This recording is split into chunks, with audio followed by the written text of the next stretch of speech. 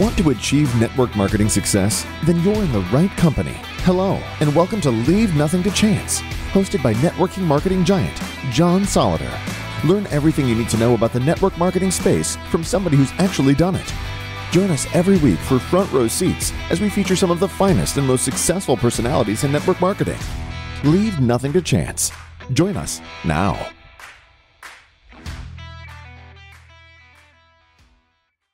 Wow, what a treat this is going to be, folks. You're going to love Mr. Ben Ward. And Ben, we've been trying to do this for a little bit of time. We're finally together. Hey, it's so good to be here. It's interesting. Some things that happen in life, you know, there's some detours that happen and you just keep pushing and make it happen. So thanks for having me. Oh, Ben, it's my pleasure. And, you know, Ben's been the best-selling author of a book called Sellership. He's got a new book that we're eventually going to talk about because we're going to do 2 interviews, okay?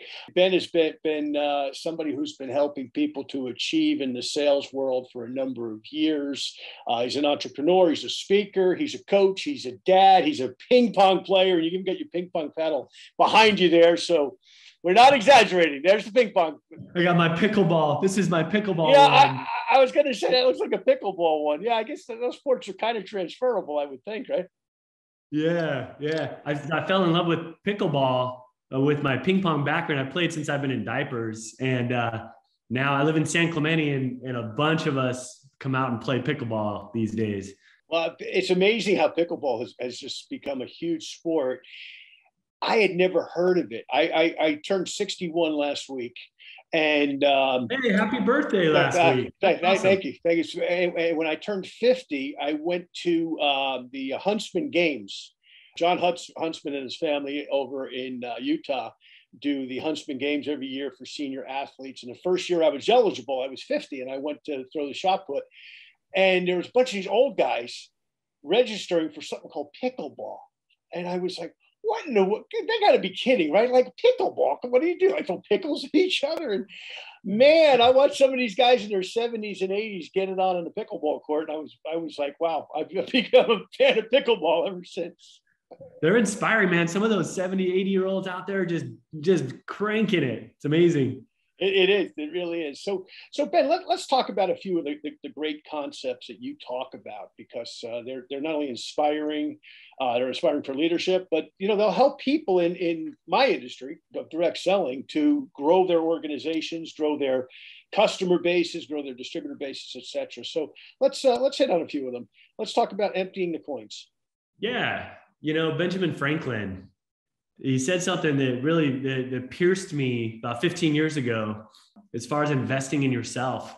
And he said, empty the coins of your purse into your brain, and your brain will fill your purse. And, when I heard that, I'm just like, man, I have to apply that in my life. And so it was that day that I started realizing that I need to invest. I need to invest in myself. And I need to work harder on Jim Rohn said this. He said, you need to work harder on yourself than you do on your job. And I thought at that time, I was just like, I need to spend not only time, but I need to spend some of the money that I earn in investing in learning from other people who've been there. And so I just love that little couplet from Benjamin Franklin. It's been powerful. I didn't realize quite the level of statesmanship that he had, because I knew him as a historic figure here until I was over in Paris a few years ago.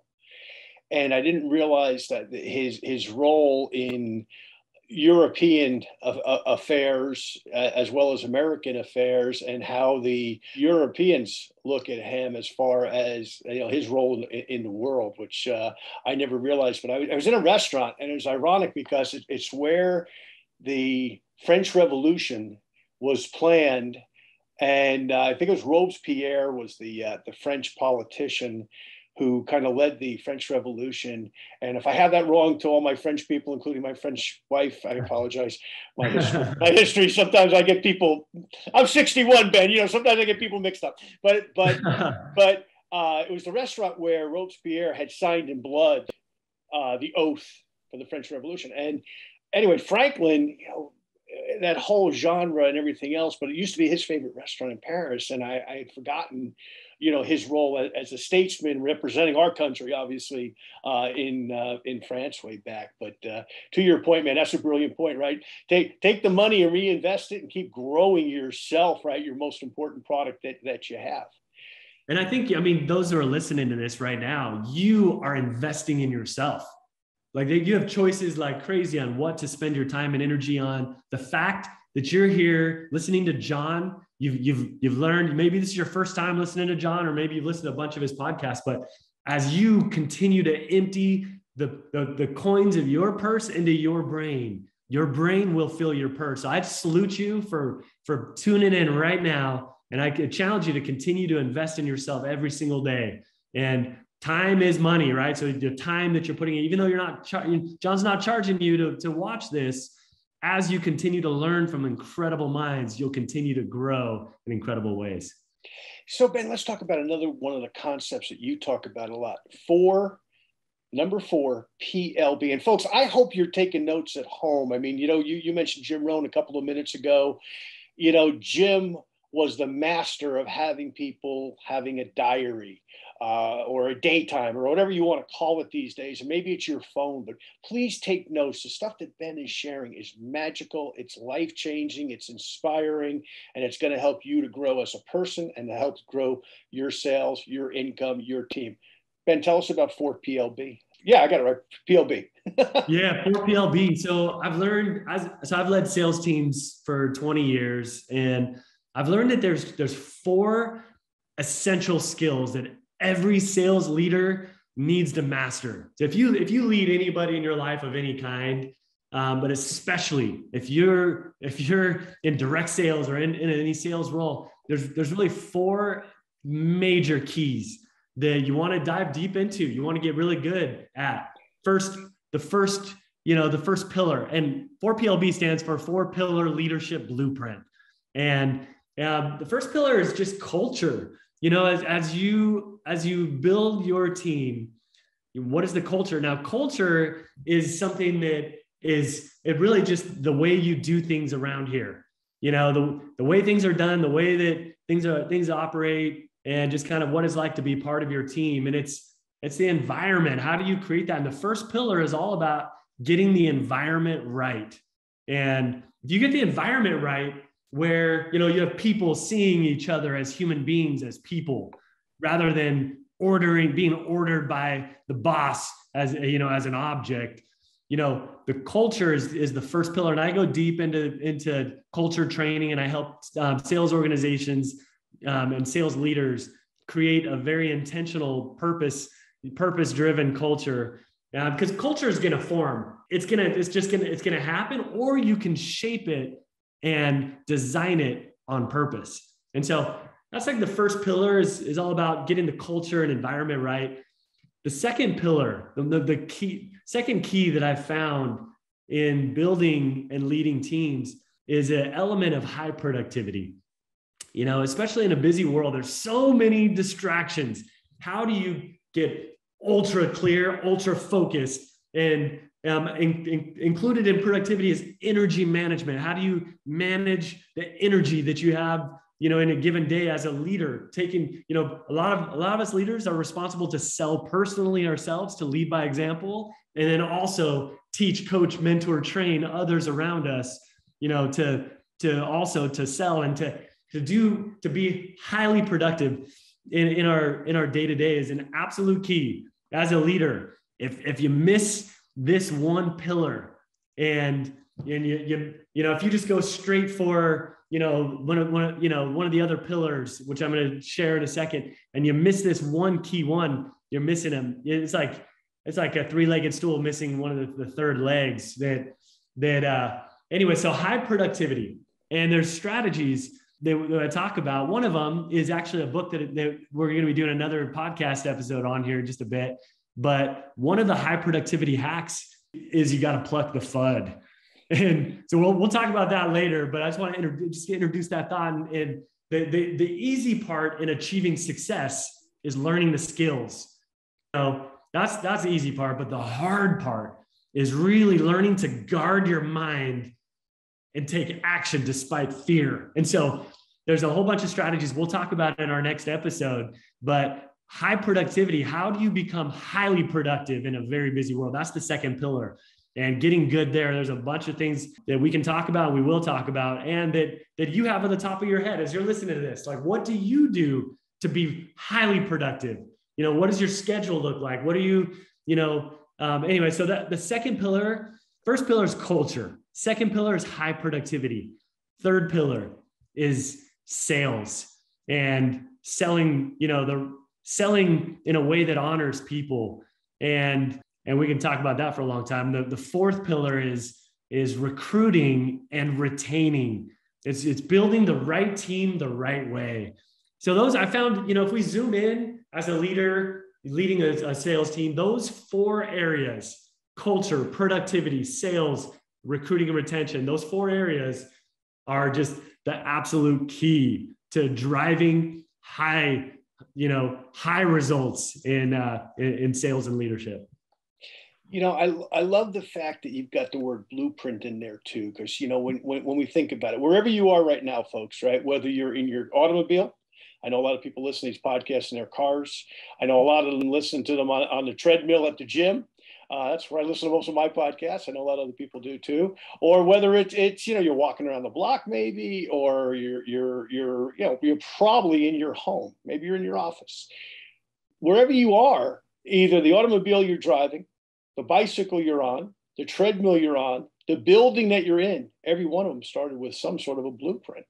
So Ben, let's look at your thoughts on that. How do they blueprint their lives and their careers to manifest the type of success that we want for them? It's a reality. If we want to get to where we want to go, we have to get very clear on our intended destination, and it's critical for us to create, a blueprint. One of the biggest blueprints that I've found is, I got sucked into the trap of how do I succeed and what do I need to do for a long time.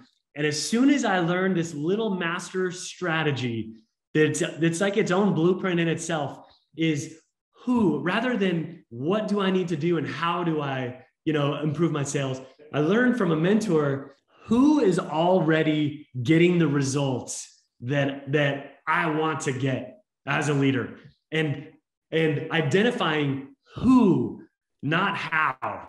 It's easy to get sucked into like, oh, I gotta figure out how to do it. What do I need to do? And then drum up all the things. And that list goes on forever. But identifying who's already doing it. Like, how can I find the person that's already achieving the results I want? And then success leaves clues, modeling, being able to model after what highly successful people that are already getting the results that I'm getting and hitch my trailer to that person. That has become a mini microcosm blueprint on itself, just that one tip. And then you blueprint what's working for them, identifying how do you make it happen? Just like a house. If you want to build a certain house, you go and you draw it up and you get the blueprints, and there's ingredients that if you duplicate, you can duplicate and achieve similar results as other people. And so I love that idea of modeling, and success leaves clues, and who, not how. Who's doing it, not how. And there's a great book by Benjamin Hardy and Dan Sullivan. It's called Who, Not How. And it goes actually deeper into that idea as well. Wow. One of the things I loved hearing you talk about, I was watching one of your videos, it's the 7 steps to leverage success. And, we talk about leverage and network marketing all the time, right? We're in a leverage business, and we are. And most businesses, commercial real estate's a leverage business. Insurance, in some degrees, a leverage business. But let's talk about it in terms of direct selling people, right? Talk about those 7 steps and what they are and how they can apply them. Yeah, so Brian Tracy has been a dear friend and a mentor of mine for the last 15 years. And he's a legend. I mean, I've read all of his books. He's written like 80 best-selling books. About 15 years ago, we were in a mastermind that he came, and we flew him in, and we had this like celebrity guest speaker come in, and there was a group of us, maybe like 20 of us, and we were all leading sales teams. And he mentioned something that just, it hit me like it was like a ton of bricks across the head. It just like, it hit me so hard. when he said that being good at sales and being good at leading other people in sales are two totally different skill sets. And I'm just like, yeah, like at that time I've been personally a high performing salesperson that just transitioned into leadership. So I just had my first team that I was starting to run. I just became a manager. And when he said that, I found that was exactly what I was going through. Like I was good at sales, but I didn't know how to duplicate myself and how do I successfully lead others. And so I share that to say that during the next 15 years of my life, I went on a crusade to figure out what does it take for somebody to successfully transition from being good yourself at sales to then leading other people. And so you asked about the 7 steps, you said 7 steps. The context of that is it's the 7 essential keys to go from selling to leading. And I wrote this book. Brian wrote the foreword, and we coined this word sellership. How do you transition successfully into leadership? To successfully transition into leadership, it starts with the foundation of one of my favorite words, which is called Genshai. And Genshai, it's spelled Genshai. And a mutual friend of ours, Dan McCormick, Dan's the one who introduced that to me, and his good friend, Kevin Hall, wrote a book called Aspire. And he's the first that I'm aware of that brought to life this ancient Hindi word, Genshai. And in fact, I have this little Genshai coin right here. And what Genshai means on the back, you can't really see it, but I'll just tell you what it says. It says to never treat another person in a manner that would make them feel small. Yeah. And including yourself. And so Genshai is the foundation of sellership. And this idea, how do you transition from sales into leadership in a way that's in a powerful way where we can really make an impact? Because there's leaders and there's those who lead, right? And there's people that have leadership by title, but then there's leaders that actually lead and inspire. And the first key to the first master strategy to a high influence as a leader is a deep foundation of Genshai and really treating people big. Now, big does not mean soft. Treating somebody big doesn't mean pretending to, believe in them, or treating somebody big starts with a foundation of how do you see them as a human being?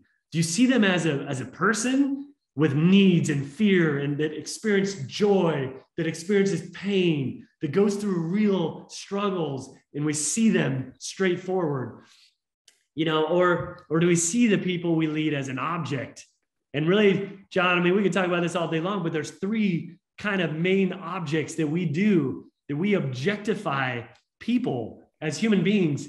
We turn people into objects, either an obstacle that's just in our way and we just move them out of our way, a vehicle where we're just using them to get what we want, they're just a vehicle, or, possibly the most dishonoring object is the third, where we do this to human beings, where they're just irrelevant. So, maybe they don't even matter. We don't even see them. They don't even matter to us. They're irrelevant. And so Genshai is the foundation. This is the first key to high influence, to really effectively inspire the very best out of the people that we lead. Starts with a foundation of Genshai, to never treat another person in a manner that would make them feel small. Powerful. And boy, that's just biblical. And I know it's biblical to you and I, somebody listening perhaps that isn't, a Christian faith or Jewish faith, that's a principle in every religion in the world, is to treat everybody that way. It's kind of like that old thing, when the camera's rolling, everybody's on, But the second the camera stops rolling, does the actor or the athlete or the politician or the famous person all of a sudden, treat the waiter or the bus boy poorly, or do they treat them with as much respect as they would if the camera was rolling? And I love that principle. Dan has mentioned that to me, and you just hammered it. So Genshai, what's the origin of that word? Is that Sanskrit, or what is the origin of it? Yeah, it's ancient Hindi. Hindi. Okay. Yep. Great word. Great. I love words. I'm a word junkie. I write these. I think I told you this last time. I write these things down. I got yellow sticky notes all over my computer from stuff that people say. Genshai is now on there. So you made that's awesome. You made a wall of fame here at my computer. Yes, I would say, John. I don't know where you're headed with me next. And by the way, for those listening, we're just having a conversation. We don't have any of this. We're not scripting this. That the first key is kind of, it's a foundational piece. The second, I don't know, there's 7 of them. We can go through all of them, but the second one is very tactical that I think your listeners could gain a lot right away that they could actually sink their teeth into and apply immediately.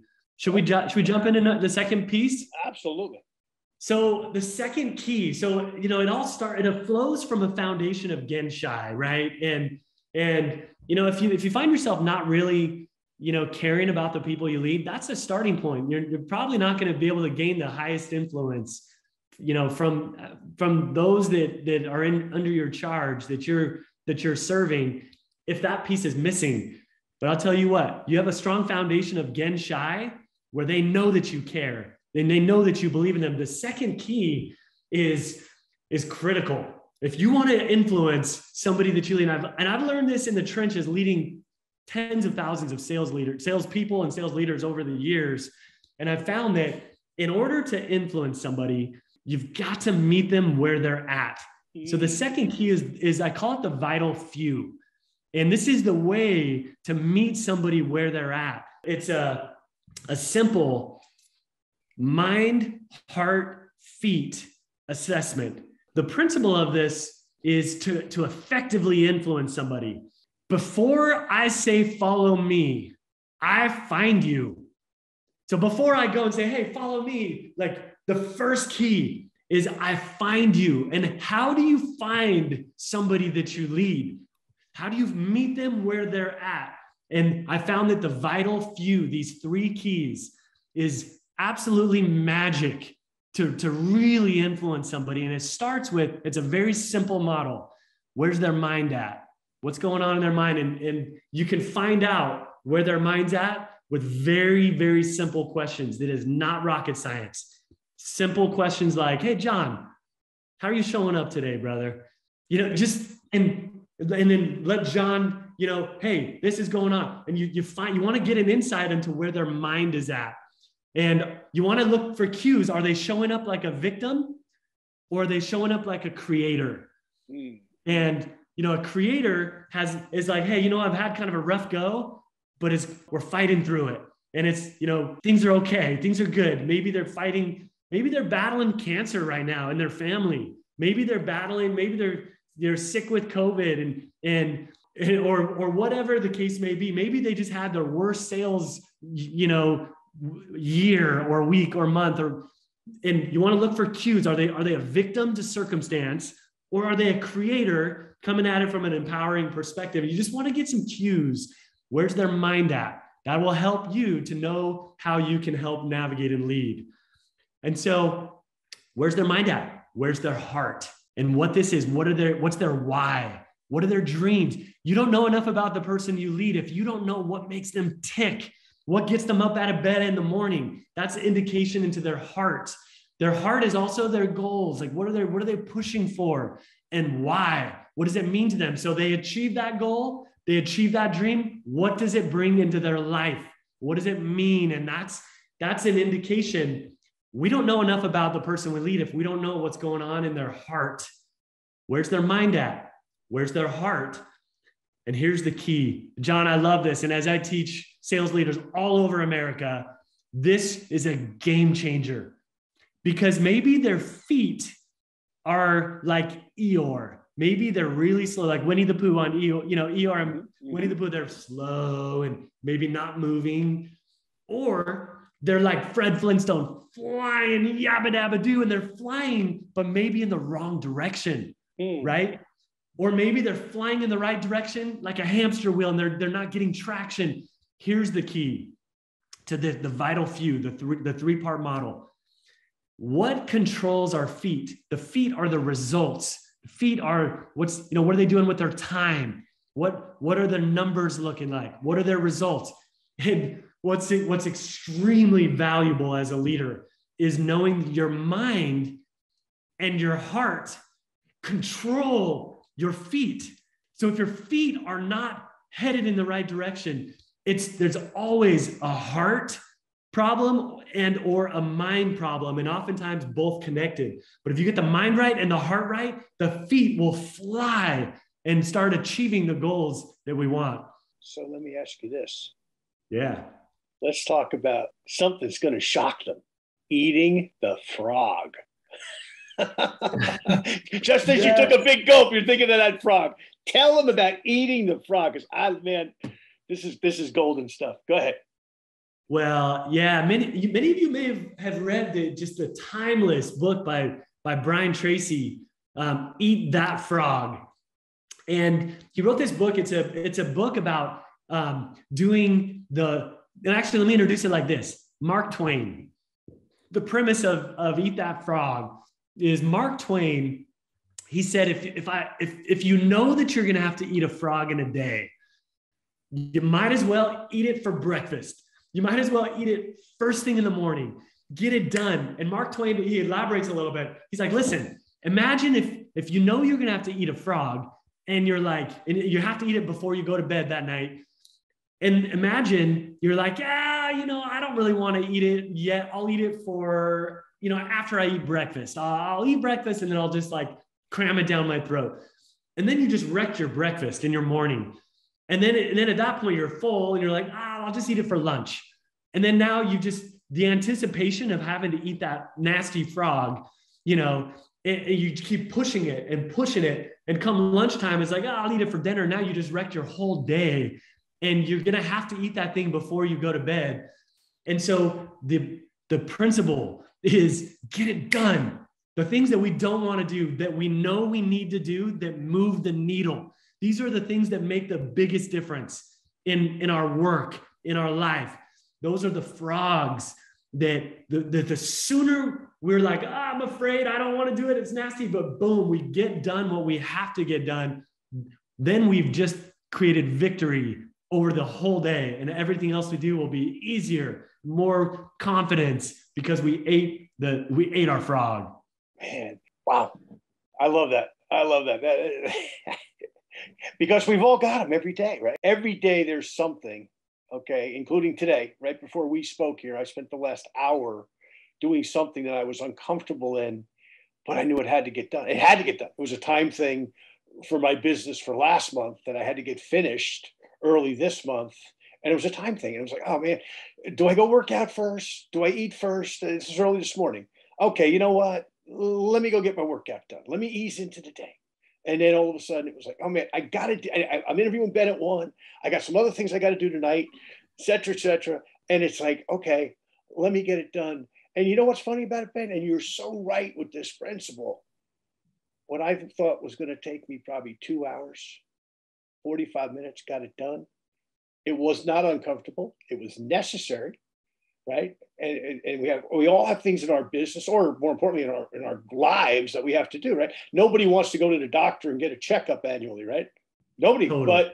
But do we need to eat that frog? Yeah, right. Do we need to deal with whatever it is, right? We all got them. So man, I love that principle. Leads me to another principle. Okay. Yeah. What do you got? This is kick in the RAS. Now, RAS, folks, is spelled R-A-S. Ben, explain. You know what I found? So oftentimes, I'm sure this is the case for those that are listening, that you're a leader, right? You're leading things. You're out there. You're selling. You're building teams. You're entrepreneurs. And what I've found is, people will ask, what's your biggest advice And I'm sure you get asked this question, John, a bunch, and our listeners do too.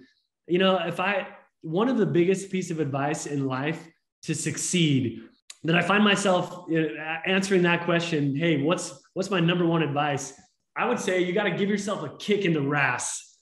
And, you know, what this means is, you know, we all have, I'm going to get a little bit scientific with you. We all have in the back of our brain, the reticular activating system. And it's right back here in the back. It's actually about the size. I just grabbed this pencil. It's about the size of an eraser, and you know, or maybe the pinky nail of your pinky finger. And it's back here. And what it is, it's the filter of your focus.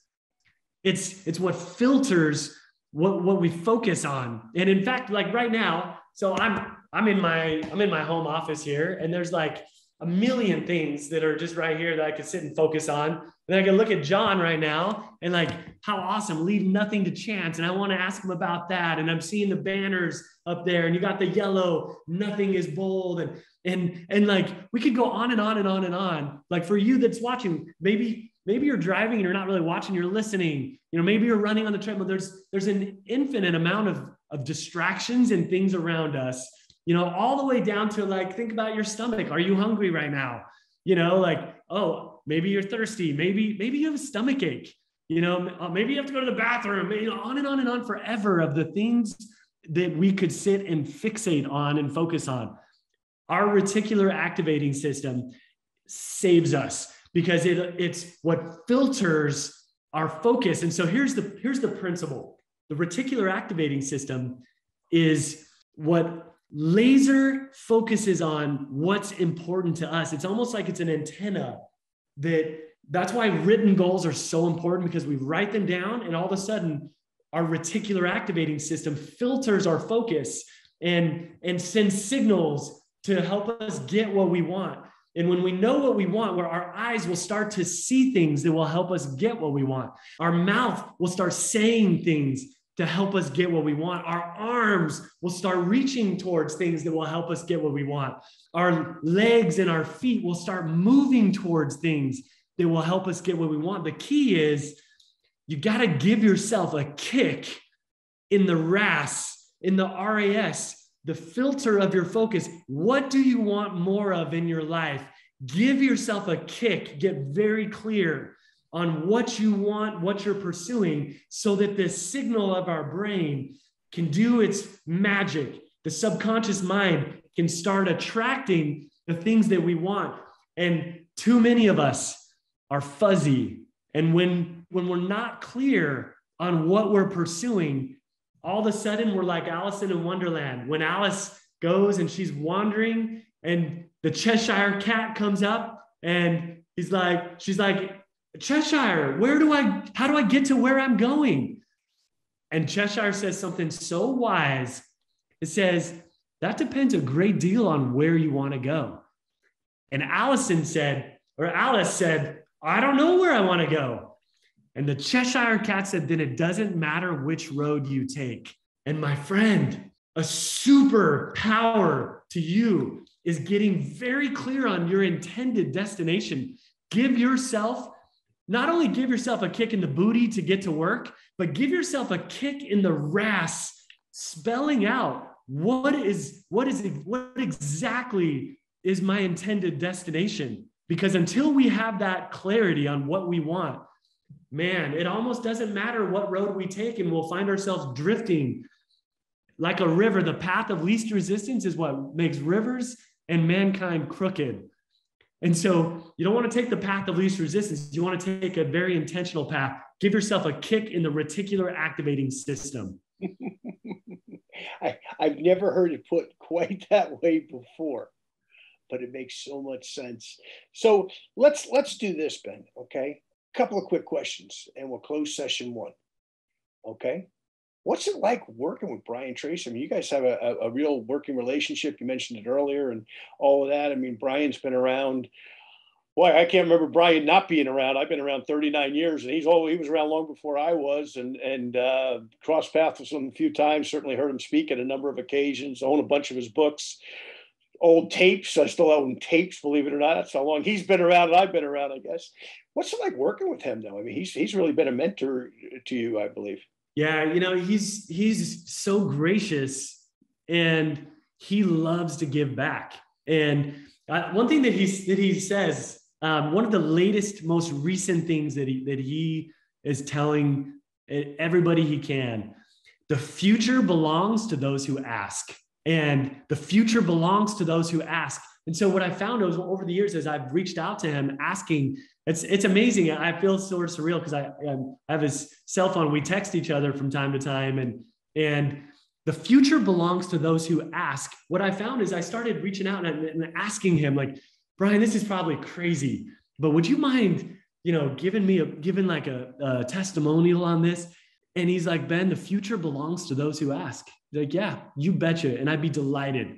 And all the way down to just, last 2 years ago, when with my book, and like, I asked him, like, Brian, you've inspired me so much with this idea of successfully transitioning from sales into leadership. And you've helped me to go on a pursuit on how do you do that? And how do I help other sales leaders duplicate themselves? I would love to have your stamp on my new book. And he's like, Ben, you betcha. I'd be delighted. And an undertone of the future belongs to those who ask. So I want to challenge you as you're listening to this. Who are your mentors? Who's inspired you? Who have you learned from? And who's helped you to become great? Reach out to them. Let them know how much they've meant to you. And don't be afraid to ask for something that's going to serve other people around you. They will serve you as well, including them in that. And my advice to you is what Brian has shared. The future belongs to those who ask. And he's just a humble, incredible human being. You know what's amazing is I've never met Brian, but I've met a number of other people that at that level. Bob Proctor, I spent a week with on a cruise a number of years ago. Same thing. Just you saw him in the hallway, and you were like, Mr. Proctor. He's like, Mr. Proctor was my dad. My name's Bob. And I got a question. They're 10 minutes, and I remember when I was a kid, my early 20s, I went to see Tom Hopkins in New Jersey. I was still living up there at the time, and he was coming out of the bathroom, and he was about to start his seminar about 20 minutes later, and I stopped him, and he said, "What's your biggest problem?" And I said, "My biggest problem," I said, "is I'm afraid to talk to people." He said, "Okay."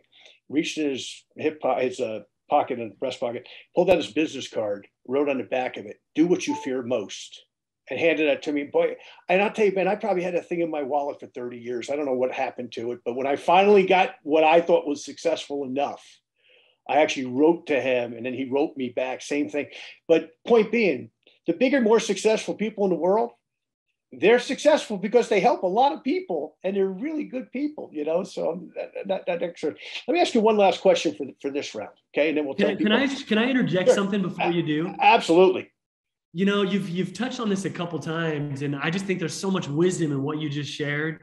In fact, I don't know how this works. Oh, you know what? I want to show you my desktop. There's a certain picture on my desktop. Can you enable share on this so the listeners can see? Yeah. This? Yeah. Give me a second. Now you're going to find out how a 61-year-old guy deals with technology. I love it. Which means I normally yell for my wife. Jose.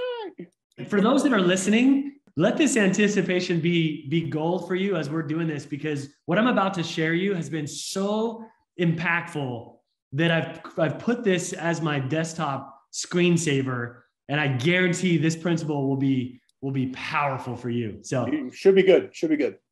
Boom. Okay. All right, John. So can you see, what do you see here, John? I see a couple of pictures and virtual training, books, etc. And do you see a little buffalo with a storm going on here? Yeah, I do actually. Do you see that on that? So that's my screensaver. And what this represents, this is a buffalo that now buffalo are known to charge straight into the storm. And so what Tom Hopkins invited with you, do the thing you fear. So this right here, this picture inspires me and motivates me to be like a buffalo. And the things that I fear, what is it that I'm afraid of? and charge straight into it. Now, what I think is really fascinating is that somehow we don't know the reason why buffalo intuitively charge into the storm, but over the years I've thought about this, and I think the reason why is because they know intuitively that the fastest route to calm weather is on the backside of the storm. And so they just charge straight into it. And because of that, they experience the calm much faster than if they tried to chase, to move away from the storm, and the storm chases them, and it takes hours and hours and days, and they keep moving from the storm, but instead going straight through it. The calmest weather is on the backside of that storm. And so I challenge you to be like a buffalo. And like what John just taught us from Tom Hopkins, what is it that you fear? Eat the frog, charge straight into what it is that you fear. And that's a major recipe for success. Man, I love it. And I went up to South Dakota 2 years ago. Like at the height of COVID, I was driving my wife and my kids crazy because I was like yourself, I've traveled all the time for years. And all of a sudden I'm home every day. And my wife said, "Can you go on vacation?" "Yeah, sure. Where do you want to go?" No. "Can you go on vacation?" She sent me on vacation, and I had never been there. And I drove up to South Dakota, and I spent a week looking at buffalo. And you're absolutely right. The most fascinating animal I've ever seen. But they do that. I never thought of it that way. They run into the storm instead of running away from the storm. Confront the storm, because you're going to have to confront it eventually. I think is that they're wise enough to know. Sometimes they're smarter than we are, probably. So Ben, let me touch on one other thing, okay, and then we'll get to how we're going to do the second show, and we'll share that with everybody. Hold your book up again. How did they get it? Yeah, so you can get it on Amazon, Audible, iTunes, and it's just straight on to Amazon. You can get it on any of those three ways right there. You can download it, you can listen to it. In fact, Brian Tracy reads the foreword, and I personally read the book. It's a parable. It's an easy to read story about a salesperson who's transitioned into leadership, and they experience all the common challenges. And it would only take a couple hours to listen to it. You can listen to it at 1.5 speed and be done in 2.5 hours, or you can just pick it up and listen and read it in an afternoon. Because, the question I have to ask you is this: going back in my own career, right? Everybody thinks I've been in network marketing my whole life, and I actually haven't. I had a little segue in the early 80s where the company I was with had some trouble with the FDA. And I stepped out and I went in the insurance business. I worked for the Metropolitan Life Insurance Company. And I'll never forget my boss, a guy named Nick Donato, unfortunately passed away a couple of years back. Nick was a great guy and another mentor of mine. Nick had been a great agent, very successful. And, in the insurance business, as you know, because you train insurance people and others, you make minimum 55% on a contract. So $1,000 premium, you made $550. But you go out with an agent as a manager, you make about 2% of that, right? So you go out for the night, you spend 3 hours sitting in somebody's living room, and you made about $20. And the agent that writes the policy, sometimes who's new in the business, makes $500-600 or more. And I'll never forget driving home with him from one of those appointments, and he said, "I got to get out of management and get back to personal production." And I remember that, and it's now 30 plus years ago, and all of that. How do you help people deal with that? Because a good producer, be it in network marketing like I do now, I've done most of my career, or whether it's in insurance or whether it's in real estate or anything that has a management role, how do you help somebody to cross that? And I know Sellership does, but give me one little, tease them to buy the book. Folks, we want you to buy the book, okay? But tease them one thing, because I know some of my distributors listening to this, and some of the distributors are not in my downline, but they're in Dan's downline to listen to it, and my friend Joe and some of the other guys I work with in the industry that are colleagues, I know their downlines listen to the show as well. And they all wrestle with that sometimes. Do I spend more time recruiting, or do I spend more time helping my downline recruit? Help us cross that bridge. Yeah, sales is the short game, and building a team and recruiting is the long game. And there's definitely a struggle between, I work with sales leaders all over, and there's definitely a struggle of I could just make more money going and selling personally myself, And rather than dealing with all of the challenges and some of the babysitting that might have to happen, and, and as you're going through. And so, this book, let me just share. So chapter 8, there's a formula for effective coaching and teaching. It's a 4-part formula that I've learned is absolute magic. And it's part of every time I personal mentoring with sales leaders, this becomes a linchpin, a critical piece on how to successfully lead other people. Now, here's the reality. It takes all day to rescue. It's going to take you all day to rescue your people, and to resolve concerns, to go through and to convince them, it takes all day to rescue. It takes 5 minutes to challenge. But there's a formula, there's a shortcut on how do you pierce through to gain traction as a leader to help drive your people into action. And there's a 4-part formula we talk about here in chapter 8, 4-part coaching model. And then, chapter 9, 4 laws of leadership. These laws are magic for helping to inspire the very best out of the people that you lead. And, my publisher was like, you know what? You don't need to put so much rich, dense content in here. Maybe let's take some of the content out. And I'm just like, no way. They're like, well, they're not going to need you. If they get the book, they're not going to need you. I'm like, good. Because leaders don't create followers. Leaders create more leaders. And so my goal here is to actually help you to transition successfully into leadership. And I'll share a ton of key principles to help you do that right here. Okay, folks, so let me tell you what's going to happen here. So you're listening to this show on July 5th, right? We're after the 4th of July here in the United States, Canada Day. Great way to start off. Really, hey, Ben, it's the second half of the year is what this show is really helping people to start, right? We all have goals for the second half of 2022 already. It's remarkable that we're already there. But we're going to come back on July 12th, and we're going to tell you how to pluck the FUD. And I got to be careful how I say that. Okay? but that's, careful there. that's Ben's upcoming book. And he's going to tell you in that interview what pluck the FUD means and what it means more importantly for you. So Ben, you'll come back and do that show with me? Absolutely. Look forward to it. All right, great. Well, thank you, my friend. Thank you, brother. It's been awesome. Great. I enjoyed it. Thank you for listening to this week's episode of Leave Nothing to Chance. If you want to know more about what it takes to succeed in the network marketing space, join us again next week for another amazing episode. For additional resources and to connect with John Solider, visit leavingnothingtochance.com. Don't forget to leave a review, and we'll see you next time.